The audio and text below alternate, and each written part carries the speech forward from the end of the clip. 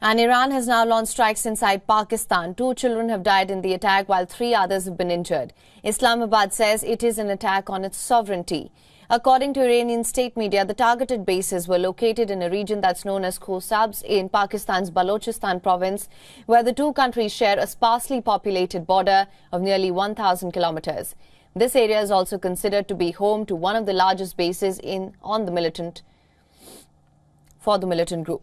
According to Pakistan's foreign ministry, the illegal airstrike by Iran will have serious consequences, adding that it summoned Tehran's top diplomat in Islamabad to protest the unprovoked violation of its airspace. The attack comes as Iranian Foreign Minister Hossein Amir-Abdollahian met Pakistan's caretaker Prime Minister Anwar Kakkar on the sidelines of the World Economic Forum in Davos. Moreover, the attack on the group, that's the Jaish al-Adl, comes as it is known to carry out attacks on Iranian security forces in the border region with Pakistan. Now, the group is a Sunni militant group founded in 2012 that largely operates in Pakistan.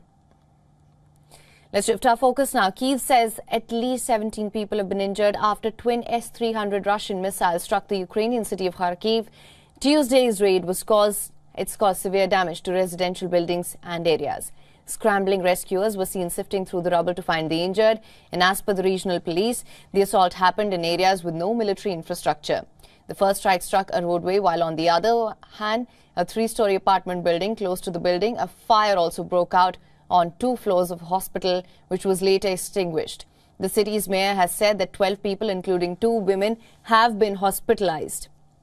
Earlier on Tuesday, at least 3,000 people were made to evacuate the city's front owing to Russian aggression.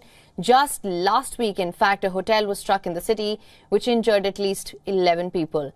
Meanwhile, Washington's military assistance for Ukraine has dried up. U.S. President Joe Biden will table talks with congressional leaders over continuing aid for Ukraine later today.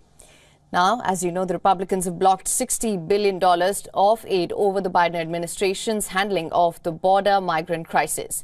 And during a presser, French President Emmanuel Macron said that France will deliver 40 long-range missiles to Ukraine. This week, Ukrainian President Volodymyr Zelensky met key U.S. officials at the Davos Forum to discuss aid. The leader also met with NATO Secretary General Jens Stoltenberg. Kremlin dismissed the talks and rejected any plan that does not let Russia keep the conquered territory.